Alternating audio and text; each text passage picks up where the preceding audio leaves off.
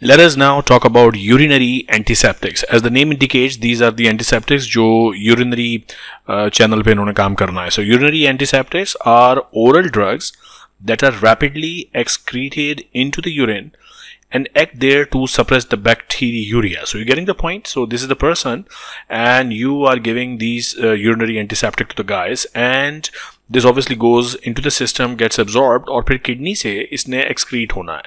और जब ये यूरिनरी एंटीसेप्टिक्स किडनी से एक्सक्रीट होंगे सो यूरिनरी सिस्टम में इनकी एंट्री हो गई बेसिकली, और जैसे ही इनकी एंट्री हो जाएगी यूरिनरी सिस्टम में ये बैक्टीरियूरिया को सप्रेस करेंगे. So that's how they basically work.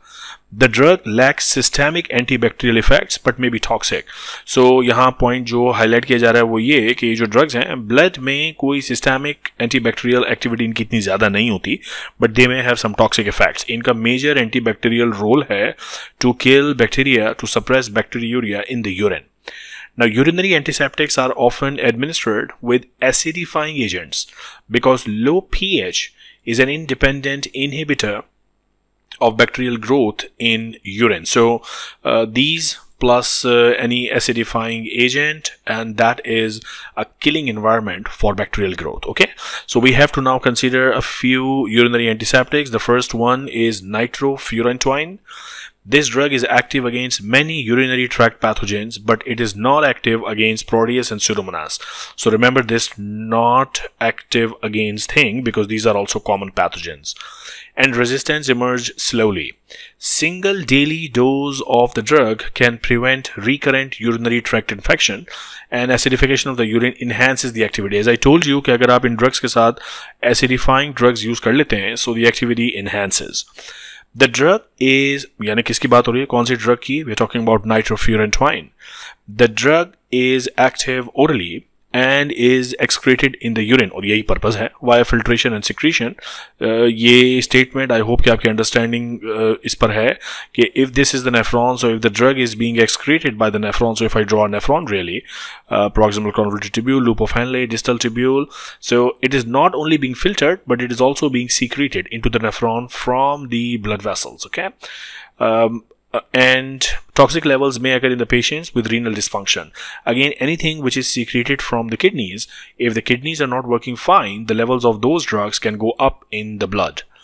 Adverse effects of nitrofurantoin include GI upset, skin rashes, pulmonary infiltrates, phototoxicity, neuropathies, hemolysis in patients with glucose 6-phosphate dehydrogenase deficiency. Particularly ये जो patient है ना G6PD deficiency वाले patient, these are trouble patients basically. Now another drug is nalidixic acid. This quinolone drug acts against many gram-negative organisms, but again not against Proteus and Pseudomonas. So हमने nitrofurantoin में भी ये problem देखा था कि Pseudomonas and Proteus में there was an issue, और इसी तरह यहाँ पर भी प्रॉब्लम है कि nalidixic acid के अंदर Proteus and Pseudomonas, both of them there are some issues by mechanisms that may involve urine acidification or inhibition of DNA gyrase. So that is the mechanism of action for this quinolone derivative nalidixic acid. Again, remembering point यहाँ पर ये है कि it is active against a lot of gram-negative organisms but not against Proteus and Pseudomonas. Resistance emerged rapidly as opposed to resistance which was being emerged slowly in case of nitrofurantoin. Now the drug is active orally and is secreted in the urine partly unchanged and partly as the inactive glucuronide. Toxic effects include GI irritation, glycogen skin rashes, phototoxicity, visual disturbances, and CNS stimulation. Nitrofurantoin may antagonize, super important information. अगर आप nalidixic acid के साथ nitrofurantoin दे रहे हैं, so they may have antagonistic effects. ना इसको काम करने देगी ना खुद काम करेगी. Okay, so these two drugs are not given together. The next category is methenamine, and इसके different combinations हैं. Methenamine mandolate and methenamine hippurate combine urine acidification with the release of antibacterial compound formaldehyde at pH levels lower than 5.5, which is then able to kill the bacteria. These drugs are not usually active against Proteus because these organisms alkalinize the urine. You getting the point? अगर acidic urine है, so that's a good one to kill the bacteria. But these organisms produce alkalinity in the urine, so they get, evaded from the killing effect of so many drugs. Insoluble complexes from between formaldehyde and sulfonamides, and the drugs should not be used together. Okay, so again pharmacology में now you have an idea कि कौन सी drug साथ use करनी है, कौन सी नहीं use करनी, कौन से खाने से पहले यूज़ करनी है, कौन सी खाने के साथ यूज़ करनी है. All these information are super important. Okay, तो सिर्फ 3 मैंने आपको ऐसे कंपाउंड्स बताए हैं which are under the category of urinary antiseptics, यानी जिनको आप अपनी बॉडी में लें, वो ब्लड में डिजॉल्व होकर किडनी से जब वो रिलीज होगा तो यूरिन में बैक्टीरियल एक्टिविटी को सप्रेस करेगा. Nitrofurantoin, nalidixic acid and methenamine. Okay, so that's a very short, crisp but important video.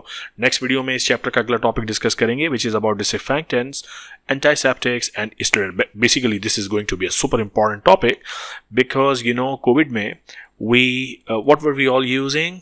आपको पता है ना, हम सारे एंटीसेप्टिक्स यूज़ कर रहे थे कोविड में, हम डिसइंफेक्टेंट्स बहुत ज़्यादा यूज़ कर रहे थे. सो ये सारी चीज़ें वर सुपर इम्पॉर्टेंट. आपको लोगों ने डब्बों को पढ़ना शुरू कर दिया था बेसिकली कि किस स्टेरलाइज़र पे, किस एंटीसेप्टिक पे क्या लिखा हुआ है. मेडिकल के स्टूडेंट्स ने किताबें खोल के ये टॉपिक बहुत ज़्यादा पढ़ना शुरू कर दिया. So very important topic, but that's for the next video. Okay, so we will talk about this in the upcoming video. Till then, take care of yourself. Please subscribe to the channel. My name is Professor Asif Qureshi and you are watching Dr. Asif Lectures.